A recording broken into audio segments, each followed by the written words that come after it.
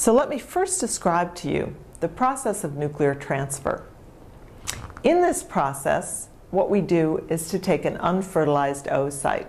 And my laboratory does this type of technology. We work on mice to be able to understand the process better. So what we do is we start with an unfertilized oocyte, a single cell coming from a female, and we then remove and discard the nucleus of this oocyte. So this is effectively an oocyte now, but it has no genetic information. So now we give it some genetic information.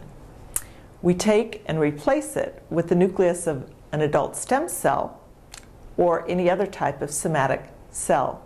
So we could take a small piece of my skin, pull out the nucleus from that cell, and implant it into an unfertilized oocyte. We do that process from mice. So what do we do next? So we now have generated a hybrid cell. The cytoplasm of the cell comes from the unfertilized oocyte. The nucleus of this cell comes now from an adult somatic cell. This is a diploid nucleus because all of the cells of your body, the somatic cell is basically diploid.